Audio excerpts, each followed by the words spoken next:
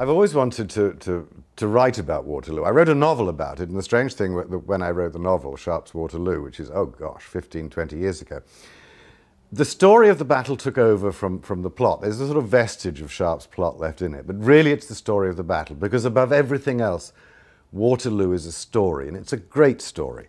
It's a story of 3 armies fighting 3 battles over 4 days. And what's most extraordinary about it is that right up until the last second, till 7:30, 8 o'clock on the Sunday night of June the 18th, you can't tell who's going to win.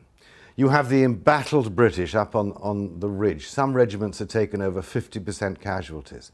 The French, who have battered themselves again and again and again against that ridge. And meanwhile, coming from their right, the Prussian army, which moves in at the last minute.